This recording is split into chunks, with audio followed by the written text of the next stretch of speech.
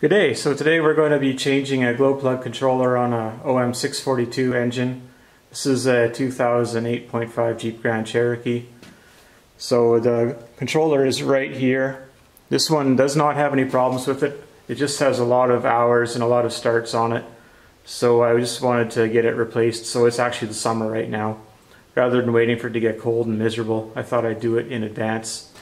So to do this job, whenever you're messing with the engine, you're going to need to have E sockets. So you need an E10 socket for this. You can make some regular metric sockets fit, but I'd rather just get the proper tools.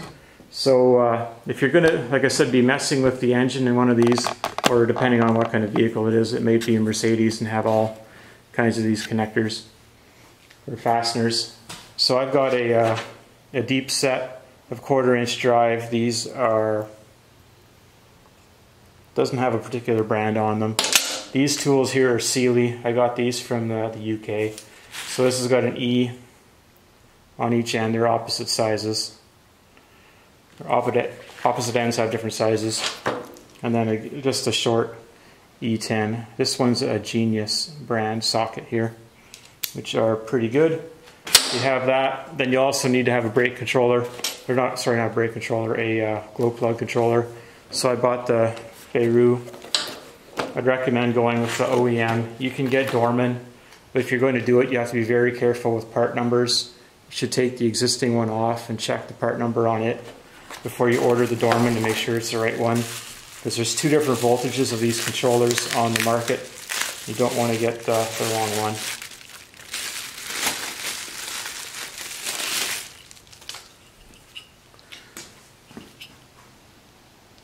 So you can see that there. You can hit pause if you want, but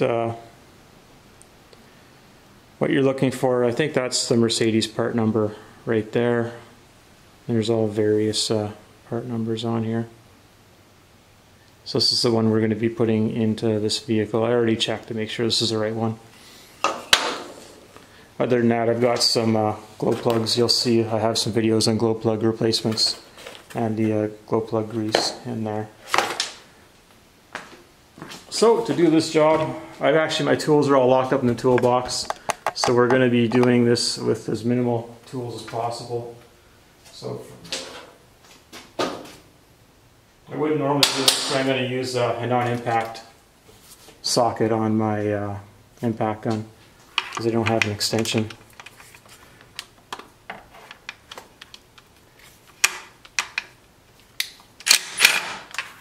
It's going to be hard to get to. I almost need a swivel. Maybe we can do that one later.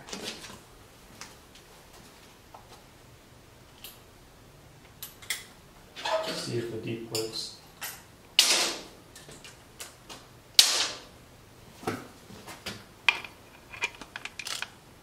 No, maybe we'll do it with the hand wrench. There's a E10 there. Let's see if we can reach past everything. Yeah, perfect.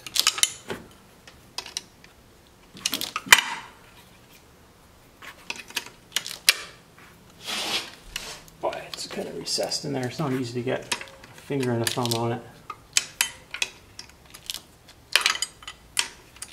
So this goes directly into the cylinder head.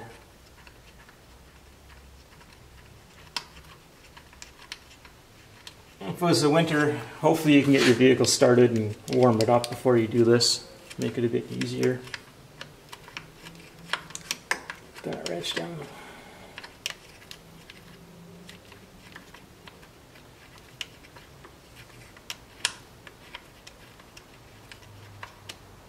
And if you had an engine cover on here still, you'd have to remove that.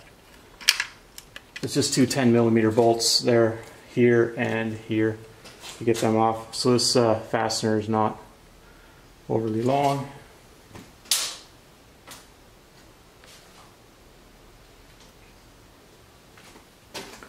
Just going to zoom this out.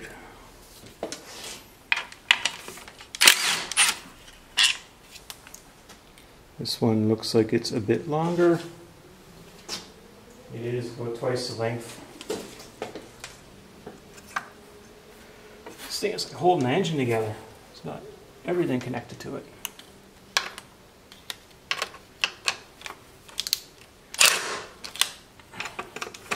There's a nut on the bottom of this one.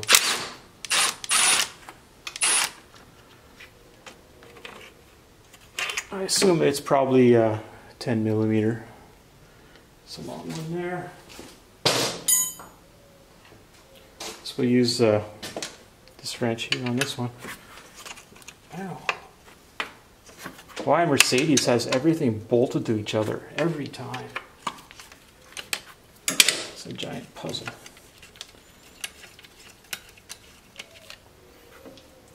Hoping there's not a nut on this one. Doesn't feel like it. I think it's welded onto something.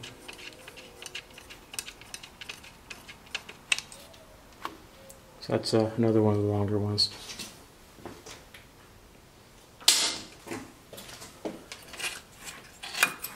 So that piece is out of there.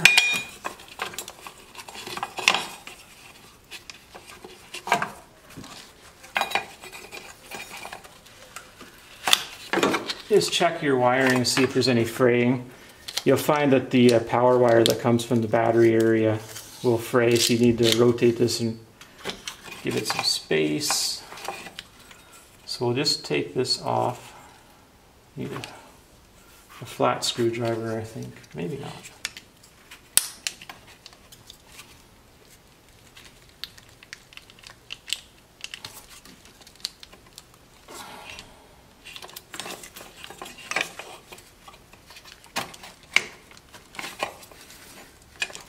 Good sealed connector, does not want to come off.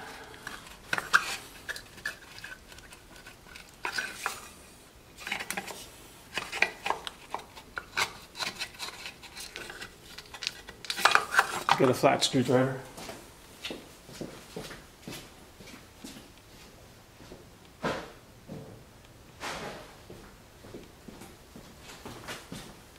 Luckily the screwdriver is not in my toolbox.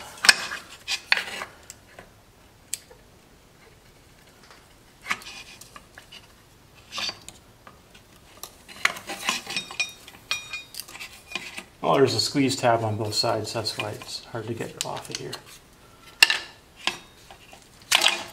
Alright.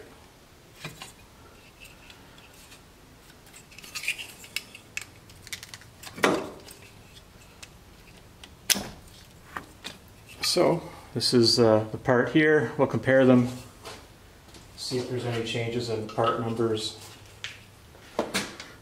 So the older one's on the bottom. Again, you can hit pause if you want to take a look at this.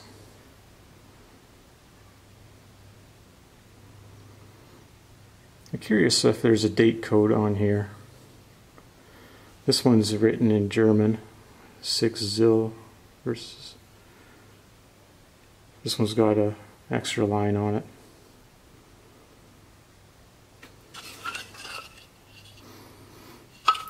If you were curious and it was broken, you could take this apart and look inside because there are some high current connections in there. And if you look at some Duramax videos, you'll see that you could possibly, take these apart and resolder the connectors if needed.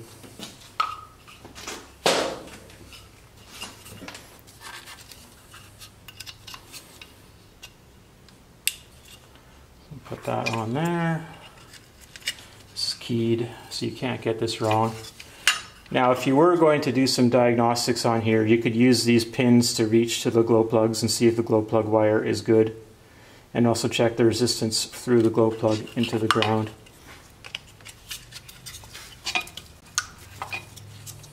That's in on that side, on that side. Put this wire back behind that boss there.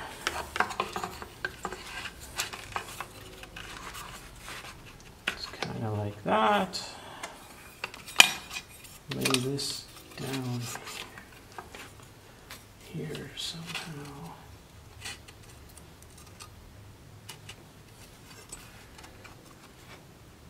And that is about it. This will start the vehicle, see if it runs or not. Shouldn't be any fear of losing anything into the fan or anything.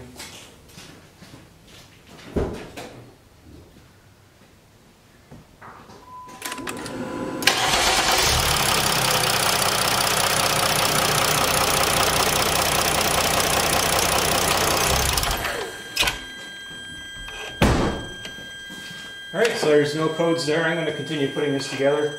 If you stop watching now, that's fine. So thank you for watching, and you might find some useful links in here as well for different items at the in the description.